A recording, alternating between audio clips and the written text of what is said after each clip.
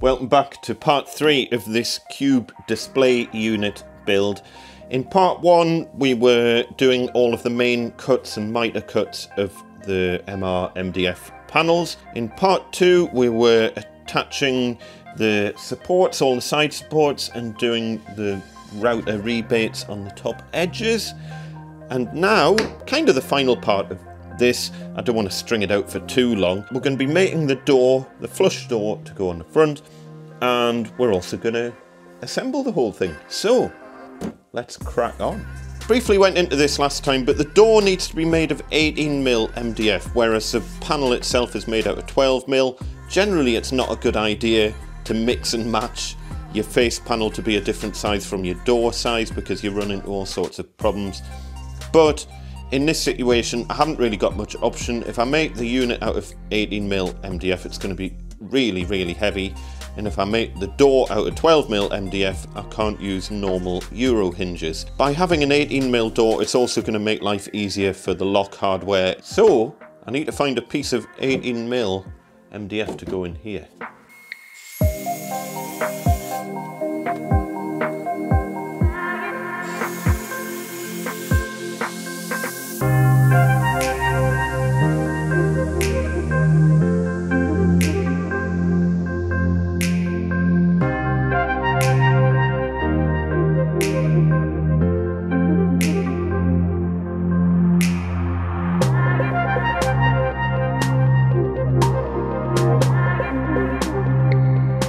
Just want to show you here quickly.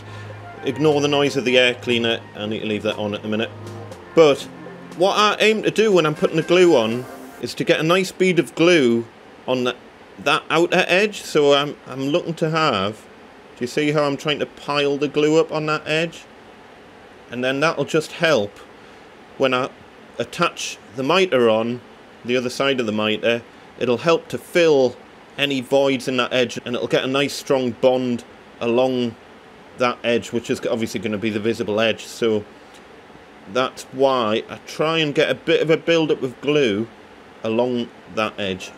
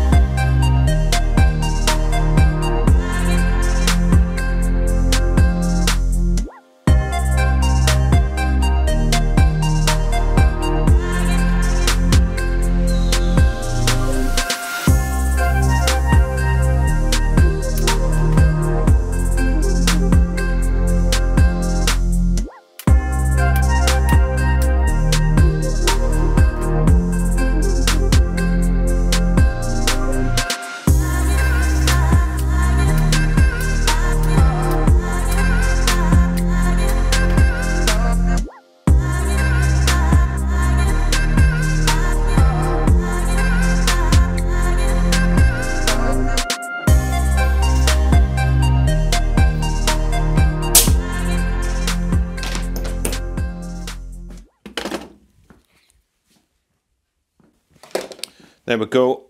Pretty pleased with that. It's now all gluing up and I can just leave it for a bit.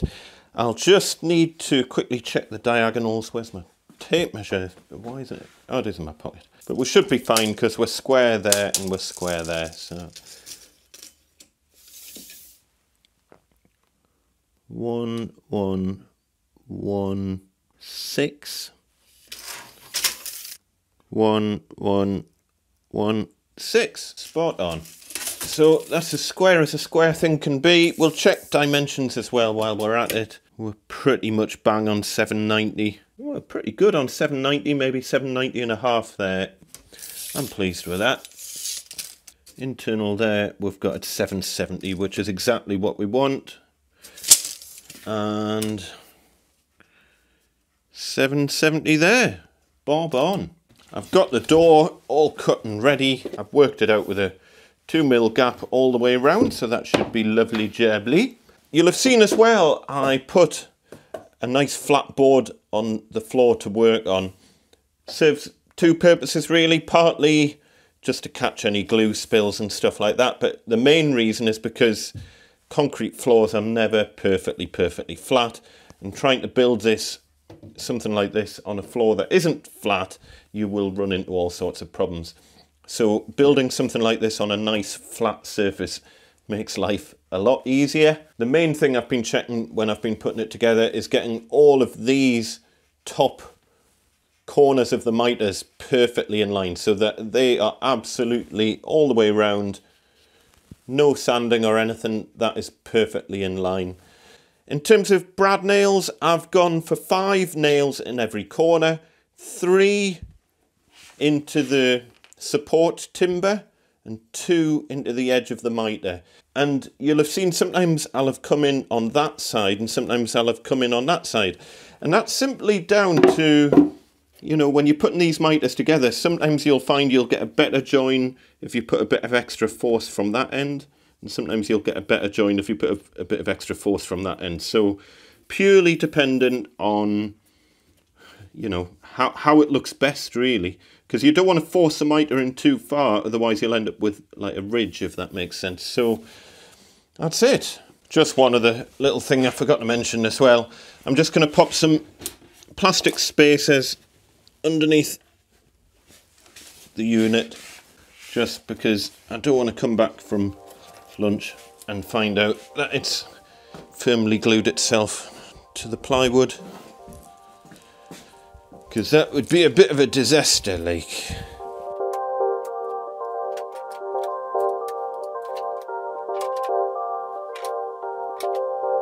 So this is the point where we'll not call it a mistake, we'll call it a design deviation. Of course, if I'd put the MDF strips in the right position in the first place, I'd only be needing to use 1 layer of ply here. It doesn't cause any problems for the functionality, and you're not going to see it anyway. So not the end of the world, but these things happen when you're trying to make things and film things at the same time.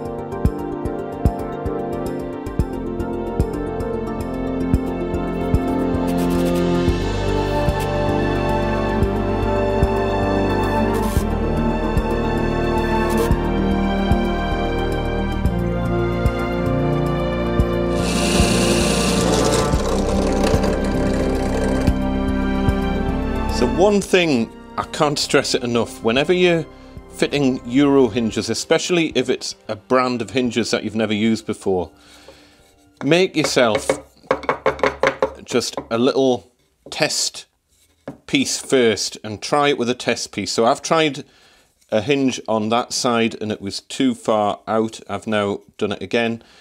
I've got multiple templates here pre-set up for different hinges. This is the only reason I'm keeping this drill press, is that I have this board just clamped onto the base.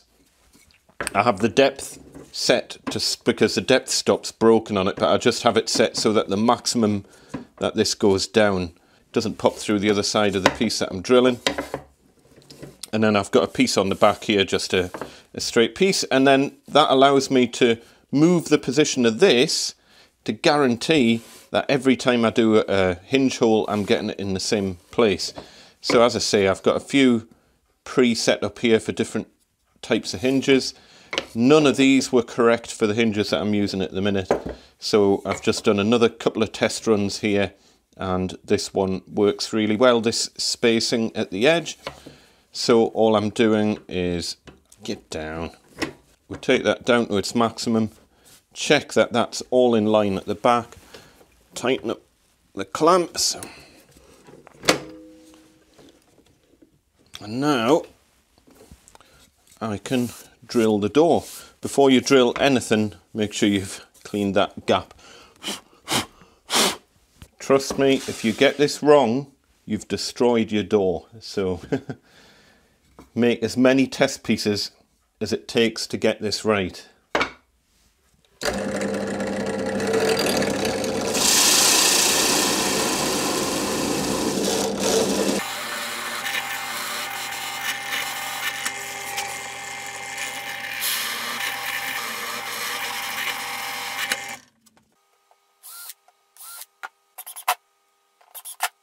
So what I like to do when I'm fitting a brand new set of Euro hinges, especially if it's a brand that you've never used, or maybe you've not used that brand for a long time, they might have changed their design slightly. These particular ones are made by Salis. What I like to do is just double check that everything is in the center position, because obviously this section of the hinge can be moved up and down like that. So just make sure it's all in the center position. And the same for this screw as well. This controls how far in and out the hinge goes. Sometimes they're marked with the center position. These ones don't seem to be that. Let's see. To me, that is about center there. And then you can go and transfer your hole marks onto the door, and you've got plenty leeway to go in and out and up and down using the adjuster there and the adjuster there. Doesn't so much matter about this one yet, we'll adjust that once the door is fitted. So then I'm just laying it in the frame with the hinges on. Little trick for you here if you haven't seen it before. I just take a bunch of old business cards, jam them into this gap at the top until I can't get any more in. Count how many you've got. 4, 8, 9, 10. Preferably it's an even number. So I've got 10 there. Divide it in 2, 3, 4, 5. And then it's going to be one of these things that's a bit tricky to show without blocking the camera. But all I'm going to do is put the 5 at the bottom there, and then I can mark up the hinge positions.